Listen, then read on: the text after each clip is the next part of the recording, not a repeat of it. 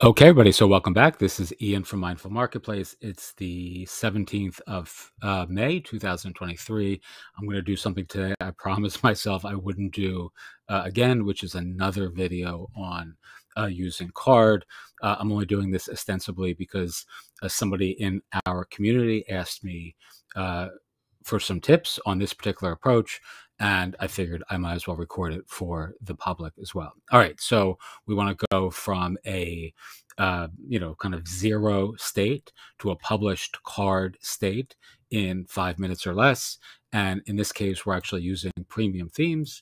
So these are free themes that you can edit if you have a Pro Plus account. They're available on this site right here at the top, which you can see in the browser bar. It's called Work. And they have a whole shit ton of great templates. But in this case, because this particular person in my community asked about creating contact form landing pages for his clients, I'm going to show you that. All right. So we're just going to go to start editing. And this is immediately going to bring this card up into my personal account. And then I can start to make, really quick edits. And let's just show you what that would look like in real time.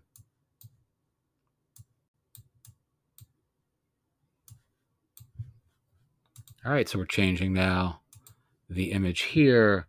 We're going to change the name here. We're going to change a little bit of the text here.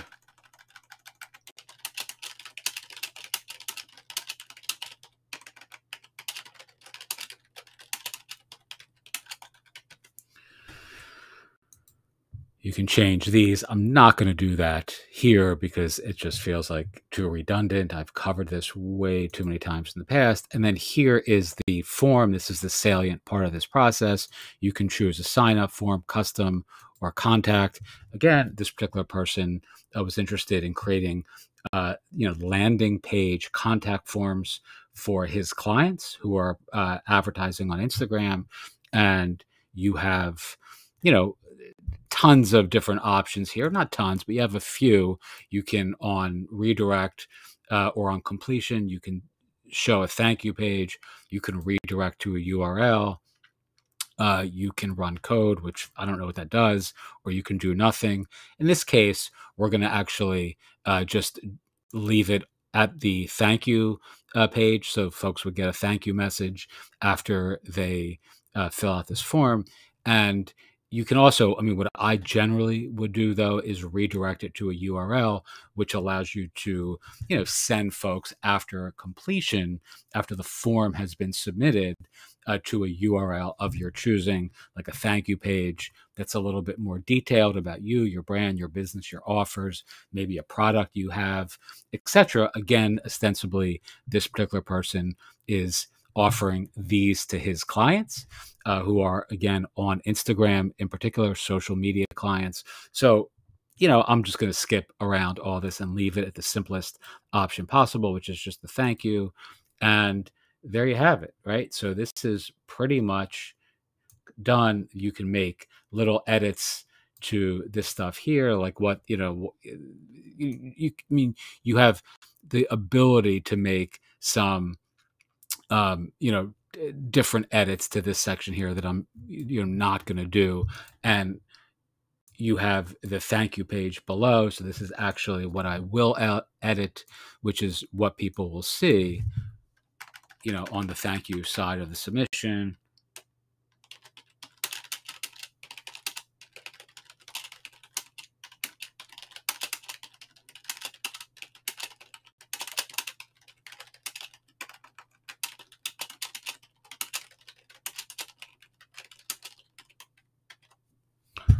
All right. And again, you could do these again. You can make edits to this section right here, which are just the different, social media elements in this case. So if I wanted to change that to DoorDash, I can. I wouldn't, obviously.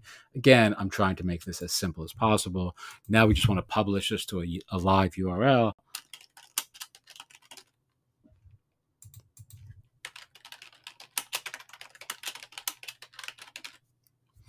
And as we've covered many times in the past, your options here are publish to a card URL, which is what I'm going to do next, publish to a custom domain, which is what you want to do for clients generally. So this would resolve to, you know, Joe, let's say this,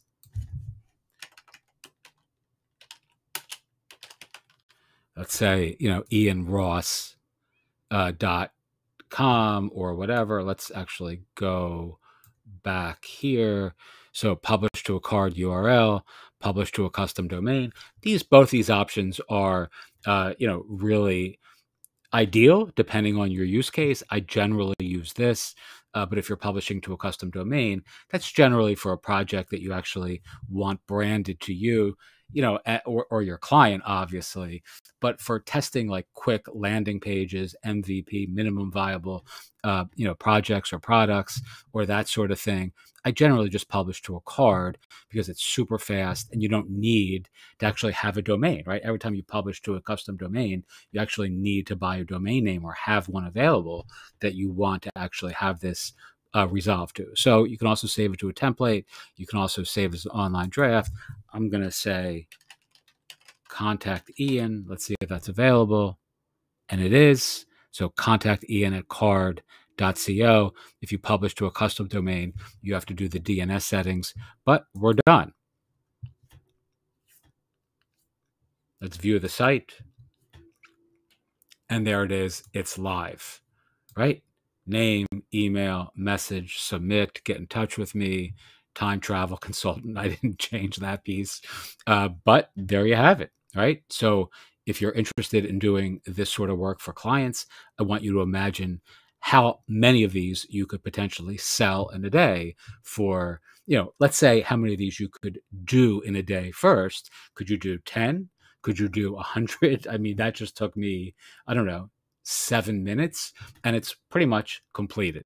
So the only step required to turning this into a business is simply doing the outreach, identifying your ideal niche or your quintessential client, and then simply going out into the world and presenting something like this as a superior option or alternative to what your folks currently have.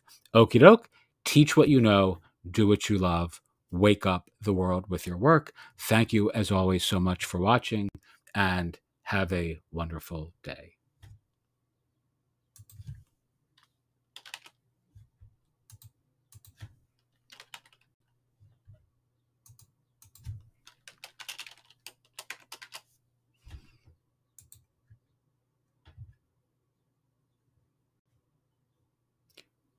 There you have it.